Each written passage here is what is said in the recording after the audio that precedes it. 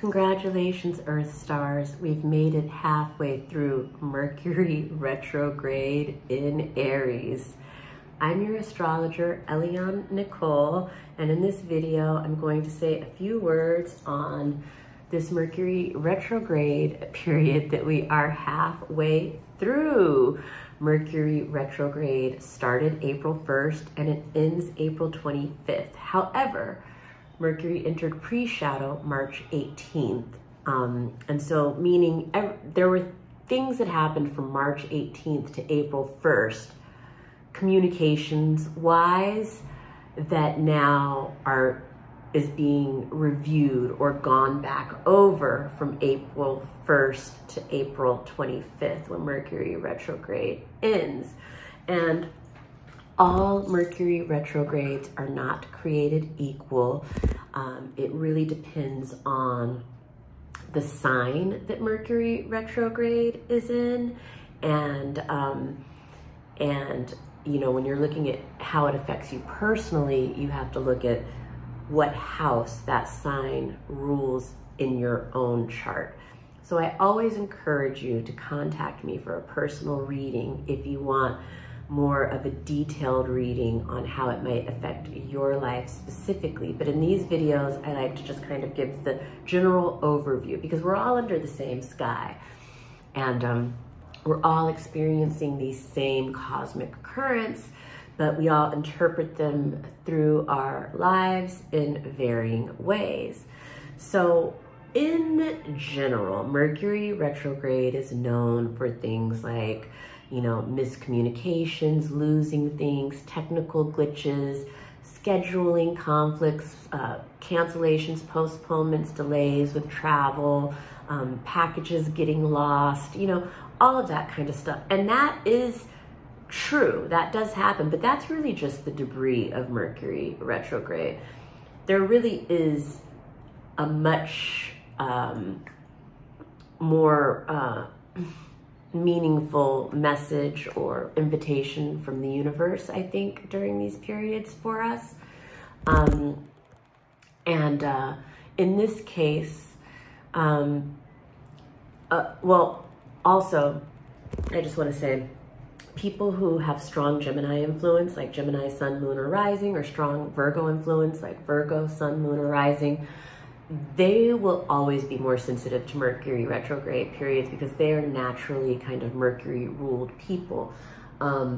In this case, because it's in Aries, you know, people with a strong Aries influence are really going to feel this particular Mercury retrograde personally. But in general, for the collective, you may notice as you've been out on the street, you know, at the market, at the bank, in traffic, or wherever you deal with the public, that there's kind of a feistiness, an edge, like an aggro-ness. And, you know, Mercury is the planet of communication, so it's how we think, how we listen, how we speak, how we learn. And when Mercury is in Aries, Aries is ruled by Mars, the god of war. So this is, you know, kind of can be an argumentative, combative communication style. Also, Mercury in Aries is very blunt, bold, speaks without thinking. It's the kind of energy where people can destroy a relationship with words without even realizing it, you know, because they haven't thought about what's coming out of their mouth. And so that is really kind of like one of the cautions during this Mercury retrograde.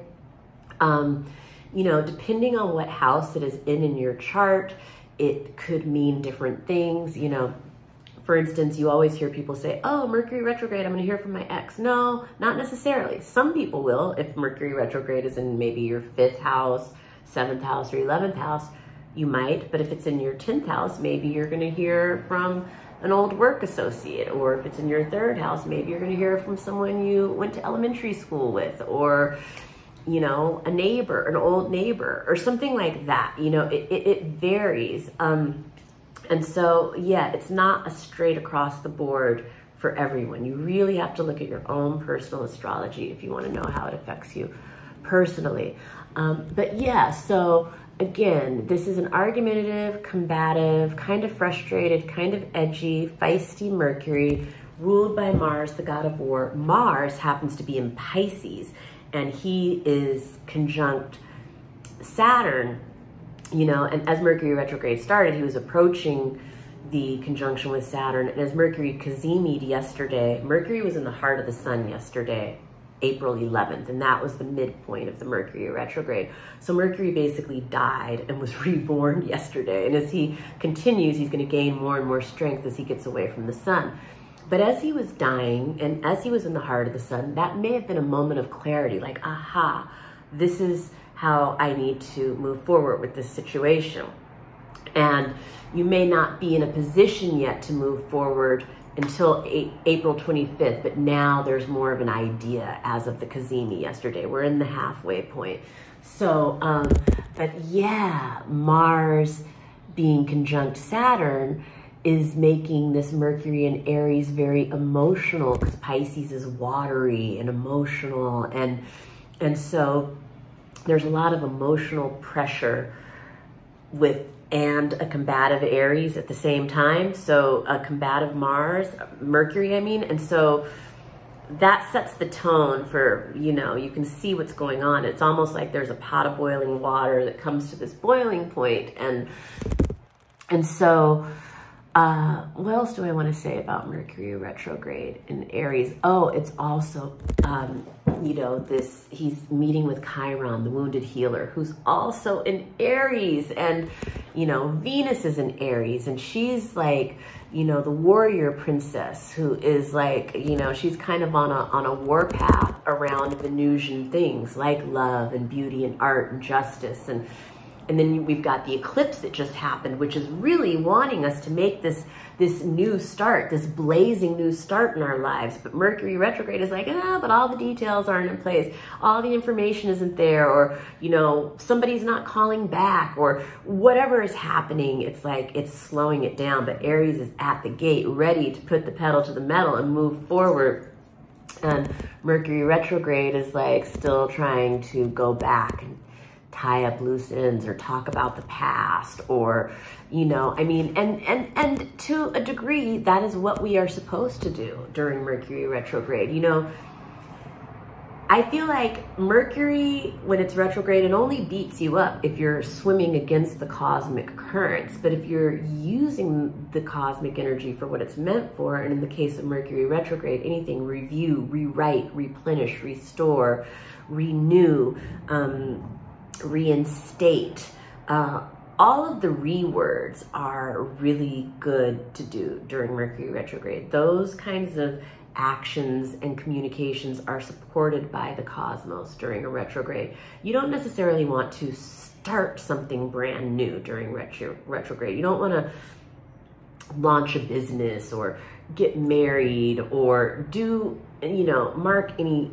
brand new start, unless if you're born with Mercury retrograde in your chart, it may be favorable to start things with Mercury retrograde. And so again, you always have to understand your own personal astrology. None of the mundane astrology is a blanket statement for all, because we are all coded a little bit differently, or a lot differently in some cases. But yeah, I don't know. I mean, I think that that's basically the overview. I hope that I got it all in, you know, but we're halfway through as of the cazimi, April 11th. And the day that Mercury stations on April 25th might be one of the strongest days of the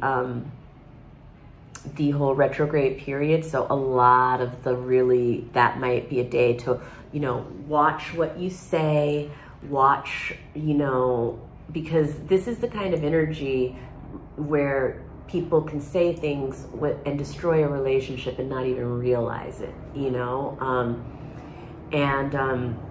There's been a lot of that going on already in the Mercury retrograde period, but it gets very strong as Mercury is stationing. Oh yes, and this Mercury is also having, you know, dealing with Chiron, the wounded healer. And so this is really about our deepest wounds and having to talk about our deepest wounds or communicate about it in some way. And, you know, there may be an apology, maybe an order, maybe there's someone you need to forgive, maybe an amends needs to be made. Chiron sometimes can have to do with talking to doctors or therapists. the wounds that we're dealing with are different. For some people, it's physical wounds or sickness. For others, it's emotional wounds or relational wounds. But whatever it is, it's tender, it's raw, and there's a lot of communication that needs to happen around that in the Mercury retrograde in Aries period. And so, yes, I think I've covered everything, but definitely if you're watching this on Instagram, please follow me, please like, please leave a comment. If you're watching on YouTube, please subscribe, please hit the notification bell so you're notified when I release new videos, and please also leave a comment.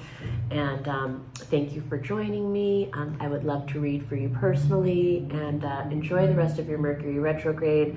Oh, and I also wanted to say, I think that this one, the lesson of this retrograde with all the arguments and the this and the that, and it's really an invitation from the universe for us to work on our conflict resolution skills, I think as a collective, but also in our personal lives. And fights are gonna happen, arguments are gonna happen, disagreements are gonna happen, quarrels are gonna happen. But how do we fight well? How do we fight without destroying relationships? Yeah, so just know, you know, words can destroy and kill. And sometimes people don't even realize that they're doing it when they do it under Mercury retrograde in Aries. And so I've been seeing a lot of that with clients and even in my own personal life.